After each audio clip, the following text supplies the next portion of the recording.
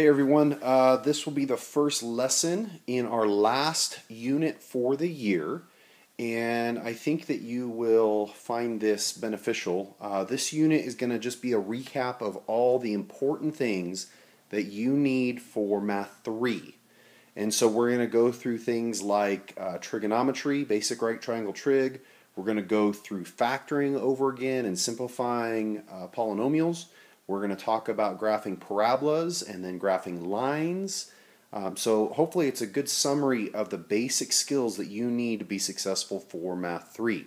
But with that said, go ahead and get your notes out and take them just like you normally would. This is 10.01, and today we're going to be talking about simplifying radical expressions and the Pythagorean Theorem. I don't have that listed here as part of the objective, but these go hand in hand. One is just basic arithmetic, I guess you can say, and then the other one is geometry, and so we can merge them together with the answers that we get. So with that said, let's go ahead and do a quick review of what a right triangle is. Now remember, a right triangle is a triangle with one right angle. You can't have two right angles in a triangle, otherwise it wouldn't be a triangle. That implies that the other two angles have to be acute. Because another thing that you should remember is that the three angles, the three corners in a triangle, have to add up to 180 degrees. So if this one is 90, then the other two have to add up to 90 to make 180, which means they both have to be acute. Now with that said, remember the three side lengths of the triangle. We call one of the side lengths, or two of the side lengths, legs. The two legs are the two sides that intersect the right angle, or you can also view them as the two shortest sides. Okay, those are the two legs. So that is leg 1, we'd say. That is leg 2. And then the other side is the hypotenuse, and that is the longest side, or it's the side that is opposite from or across from, opposite to or across from the right angle. So that side is the hypotenuse. Again, remember there's a difference between a length and an angle measurement. An angle measurement is a corner. It's made up of a vertex and two sides that form an angle, form a corner. Where a side is measured in length, so it's measured in like inches. Okay, so that's a right triangle. We have other types of triangles, but we're going to focus in on the right triangle because the Pythagorean theorem only works for right triangles. So if you have a right triangle, then this formula, this equation, will always work. Remember, it's leg squared plus leg squared equals hypotenuse squared. I know that your elementary school teachers have taught you a squared plus b squared equals c squared. I don't like expressing it that way because students get mixed up with what the a is, what the b is, and what the c is. So we say leg squared plus leg squared equals hypotenuse squared. That's the better way of remembering it. If you remember me in class months and months ago, I did the leg squared plus leg squared equals hip squared. Can't do it in front of you here because we're on video. But anyways, so again, where a and b are legs and c is the hypotenuse. So let's take a look at what this looks like. We are looking for the length of line segment AC. In other words, we want to know the distance from point A to point C.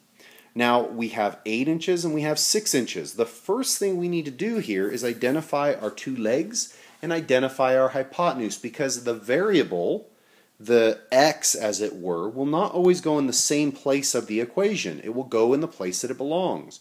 So the 8 and the 6 are both legs, because those two sides are connected to the right angle, or they're the two shortest sides, and the side we're looking for is the hypotenuse. So in this case, we're going to plug in our two legs. We get 8 squared plus 6 squared, and that will equal AC squared.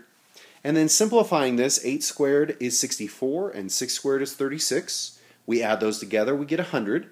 Now to get AC by itself, we're going to square root both sides. Now we knew to do that before, but now we can emphasize that idea because we've gone through the idea of quadratics. Remember, when we square root a number, we always get two answers. So what is the square root of 100? Well, the square root of 100 is 10 or negative 10. We get two different answers. In this case, though, because we're talking about length, we're talking about the distance from one point to another, We ignore the negative answer because that's what we call extraneous. It's a solution that does not apply to the context of the problem. In other words, it just doesn't make sense in the situation that we're looking at. And since the length of a line segment can't be negative, we're going to ignore the negative 10. But if I just said solve this equation, then you'd have to input the negative 10 as one of your solutions. In this case, our answer is 10 inches. All right, with that said, here is two practice problems. So go ahead and pause the video and see how you do with these, and then we'll come back and talk about them. For number 1, remember we want to identify the 3 parts. We need to identify the 2 legs, which is the 5 and the x, and then the hypotenuse is the 13. So when we go to plug these values in, remember it's always leg squared plus leg squared equals hypotenuse squared. So that'd be 5 squared plus 13 squared equals x squared. No, not at all. Hopefully you didn't set it up that way. We've done this probably 100 times by now. It should be 5 squared plus x squared equals 13 squared because it's always leg squared plus leg squared equals hypotenuse squared. So that would be 25 plus x squared equals 169. You go, Mr. Bunya, you tricked me. Yeah, I don't know if I would say I was trying to trick you. I was trying to make sure that you understood what the Pythagorean theorem actually says and if you were paying attention to what I was saying. So, how would I solve for x squared here? Well, I would subtract the 25 from both sides, and I'd end up with x squared equals 144. And again, we're going to square root both sides. Well, what's the square root of 144? That is 12, or negative 12. And because we're talking about length here, we're going to ignore the negative answer and just focus on the positive one. So our answer is 12 centimeters. For number 2, what are the 2 legs? The 2 legs are 4 and 4, and the hypotenuse is x. So in this case, it would be 4 squared plus 4 squared equals x squared. And that simplifies to 16 plus 16, or 32. When I square root that, now, you should know how to do this by now. This is actually a review of what we've done in the past. What's the square root of 32? Well, I don't know an exact answer to that in terms of a singular number. I know it's somewhere between 5 and 6, because 5 times 5 is 25, and 6 times 6 is 36. And 32 is right in the middle, or not right in the middle, but somewhere between 25 and 36. So that means my answer needs to be somewhere between 5 and 6. But if I want this in radical form, then I need to go through the whole simplifying radical. Now, you should already know that, but let's do a quick recap of this. For those that did this problem, you should have gotten 4 radical 2. And if you remember, this actually would be a special right triangle because we've got 4, 4, 4 rad 2. This is a 45, 45, 90 triangle. We'll talk about that in another lesson. But let's talk about simplifying radicals. Remember, to simplify a radical expression, it's like you want to be able to factor this down. So if I have the square root of 25, you go, oh, I know that. That's 5. That's easy enough. Yes, but why? Because 5 times 5 gives you 25. Okay. So our answer is 5. Notice what I did there. I circled my pair of 5s. I need to have a pair of these. And then when I circle them, one of them goes out of the radical. And remember, I compared it to Prison Break. 2 people try to escape. One, you have to have a partner to try to escape. As you try to escape, one doesn't get away. They don't go back to jail. They get buried in the ground. The other one does escape. But the thing I want to notice is that this is a perfect square because it's 5 times 5. So I'm going to try to approach it maybe a little bit different as we go through here. And again, the negative 5 is also an answer here. The positive version is called the principal square root, and the negative version is the negative square root. Okay, for these guys, these should be easy enough. Let's see, what's the square root of 81? Well, we could break it down to 9 times 9. And then we circle the pairs and we end up with 9 as an answer, or negative 9. But you could go further than that. You could say, well, 9 is 3 times 3, and then the other 9 is 3 times 3. So here I've got 4 3s. So if I circle a pair of 3s, I actually have 2 circles. One of each of those goes out, so I got a 3 and another 3. So 3 times 3 is, again, 9. For C, well, x squared can be broken down to be x times x. And again, we have a pair there, so we can take that out, and so we end up with x. Now the reason I don't put negative x is because x could be a negative number to start with. I don't know, so there's no reason to put that. All right, let's go ahead and look at examples that are not perfect squares, okay? So for the first one, it says, what's the square root of 75? Well, I could go through the work and factor that down. That factor is the 5 times 5 times 3, and you can do a factor tree for that. But 5 times 5 times 3 is 75. We're going to circle the pair of 5s, and so one of those goes out. And then the 3 has no pair, so they're going to stay inside. And so our answer is 5 rad 3. Another way I want to look at this, though, and I'm just going to write this off to the side, is I'm going to say, well, 75 is actually 25 times 3. You go, well, yeah, that makes sense. That was not my prime factors. Here you could answer the question without going any further, because we have a perfect square here, 25. What is the square root of 25? Well, the square root of 25 is 5, so I can take that square root out, and then there is no perfect square for 3, so my answer would be 5 square root of 3. So if you want to see it that way, that's probably the more mathematically sound way of expressing it, but either way will work. For number 70, or for part B, square root of 72, that factors the 3 times 3 times 2 times 2 times 2. You go, well, we got a lot of numbers here. We have a couple pairs. Well, let's go ahead and circle the pairs. We got a pair of 3s and a pair of 2s.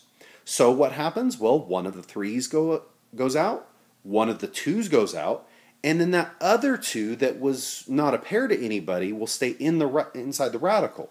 And then 3 times 2 is 6. Now, if I were to use perfect squares for this, I would write it something like this. The square root of 72 is actually equivalent to the square root of 36 times 2, right? And now the square root of 36 is a perfect square.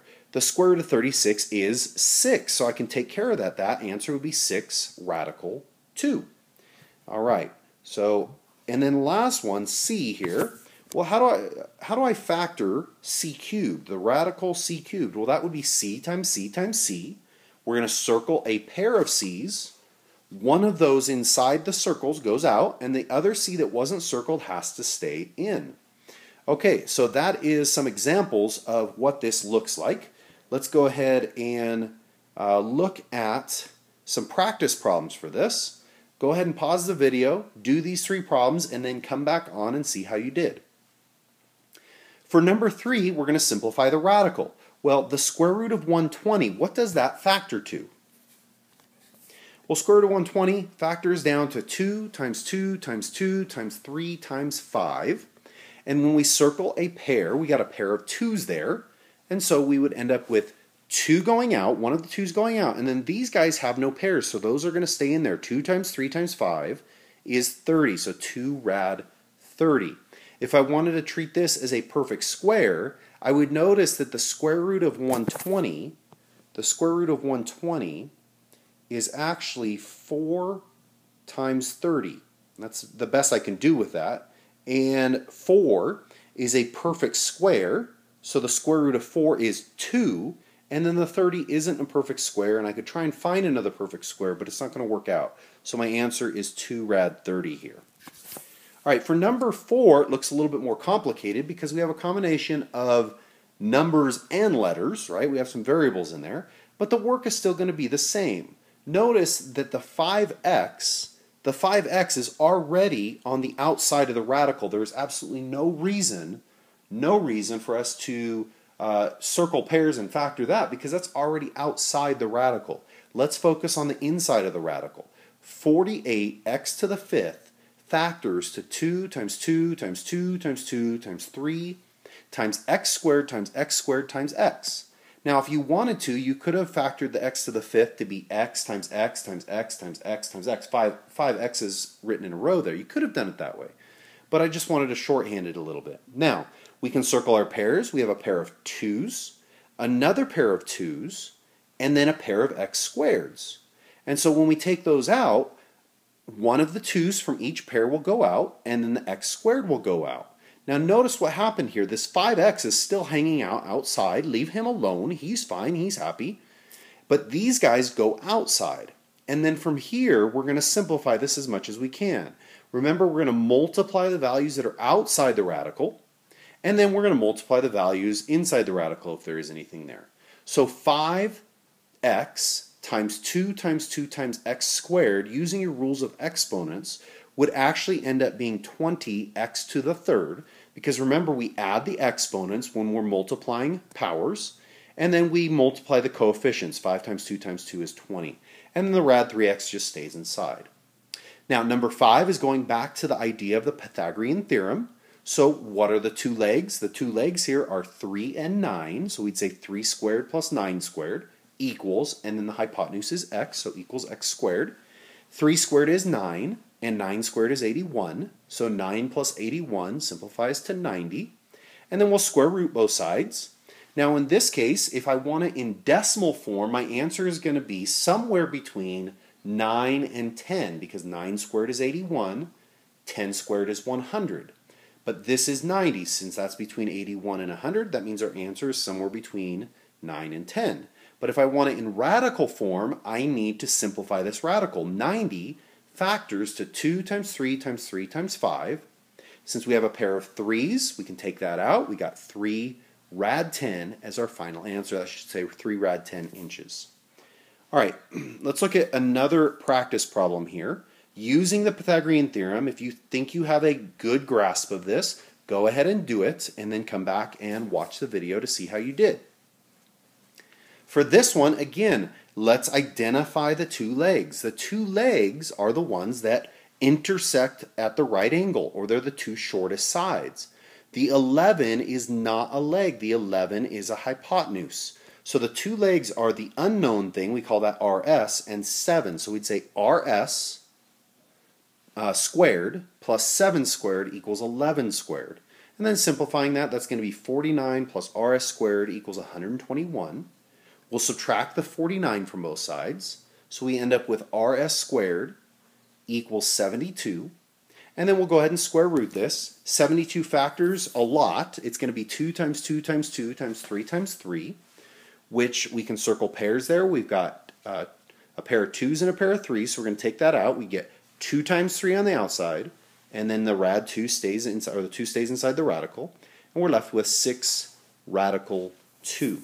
Again, you could have rewritten the 72 to be, you could have rewritten this as a square root of 36 times 2, and because 36 is a perfect square, we could say the square root of 36 is 6, so that goes out, and then the radical 2 stays in. So we could write it, we could show our work both of those ways there. All right, and that's going to wrap up this lesson.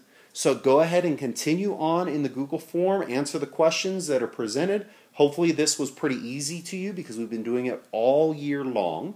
If you have any questions, make sure you're logging into our Zoom meetings so we can work those out. I will talk to you again later.